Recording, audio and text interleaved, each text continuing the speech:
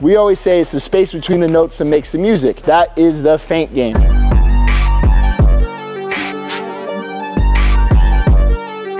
All right, guys, we're back. Eric Nixick back in the building, well, in his building. We're gonna go ahead and do head movement into takedowns. Is that correct? Yeah. Chris Curtis. Hi. Middleweight, handsome guy. Allow him to get off like this. Boom. He's ranked, what, 14? Something like that. 14 in the world. Yeah, fighting January 20th. Now, again, remember your athlete. Know your athlete, know what he is, know what he's great at. Chris is always so good when his shoulders are in motion, his hands are in motion, and a lot of that really comes from his hips and his head movement. So first drill we'll always kind of try to do is a simple one out of the open stance. He's just gonna hit his jab, he's gonna hit an alley cross. So I'll throw my jab at him, he's off center line, he's aiming for my heart. So alley cross to the heart. The reason why we like to aim for the heart is because it's center mass. You can't slip this. If I'm throwing across and he's throwing across, he might thread the needle, we might miss both sides, right? But for him, if he aims for my heart on this first attempt, he's landing center mass. That's what we want to do. It starts to open up a lot of our other series. We can go one alley cross to his gallop step, we'll throw another overhand. One alley, gallop step, and we'll rip an overhand. Because he landed center mass, he knows where I'm at, his feet come, he goes to the overhand. With that being said, if we can land that overhand out of the open stance, we hit that knee tap. So we go jab alley,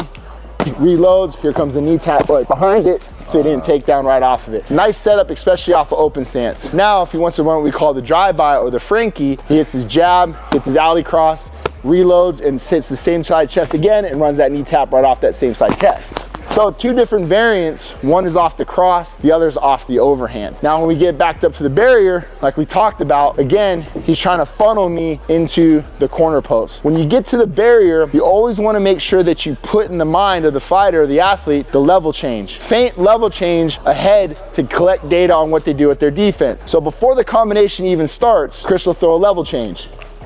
What did my hands do? They dropped. I bit on the level change. So Chris is gonna start with the same sequence. He's just gonna hit a one alley, level change, overhand, bang.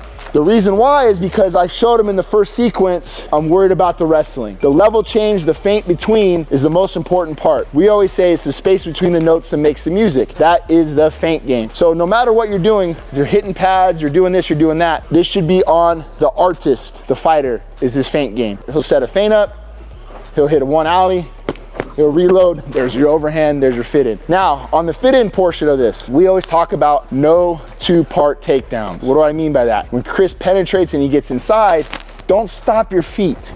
Don't stop running. Don't allow this guy to get heavy and get his base, get his feet planted, get his underhooks, get his overhooks. When Chris goes, he goes. We hit this takedown, bang, and now we're wrestling. He's lifting, he's going. We say that all the time, guys. No two-part takedowns. When you penetrate, we pull, we lift. When we penetrate, we go, we run through that takedown. No two-part takedowns. Hit that continuation, get him to the ground, elevate, get your ground and pound on, go win those fights. Yeah, I did like that because a lot of people kind of stay there. Yeah. And they're just not going. They get comfortable being on the inside. Yeah. And then now it's a game. Randy always talked about using the carom off the cage, especially when you penetrate. Yeah. So you penetrate on the double, and then that carom pulling and ripping off that carom. Makes sense. So when Randy would always talk about kind of slingshotting them off that cage, boom, pulling them and big pull lift. James Krause always had a great series, keeping him pinned to the cage, right? You have an inanimate object that's keeping him trapped. Sure. Some guys like to take them off the cage so they can't use the wall to get up. It kind of fits your whatever your style or demographic is, or your ideology for the fight, right? Us personally, pin him to the cage. So like it really does depend too as well. Like if it, you know, you want your head, if his head's pinned against the cage, you can't do anything. Exactly. You can't walk. Exactly. You can't walk. You can't do anything. I just got to cover hips. I got to follow hips, cover hips. But we're a big half guard gym here. Sure.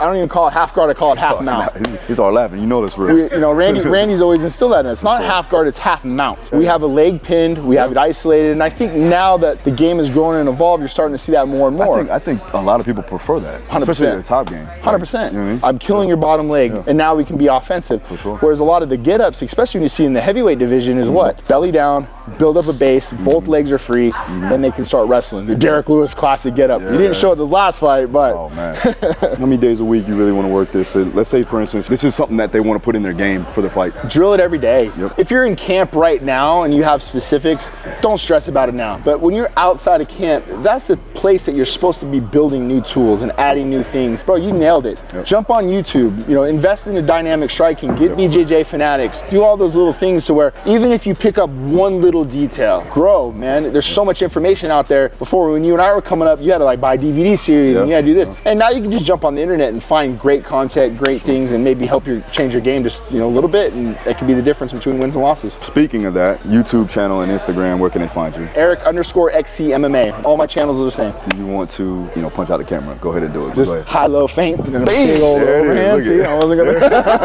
I was like, no, my camera, not my camera, man.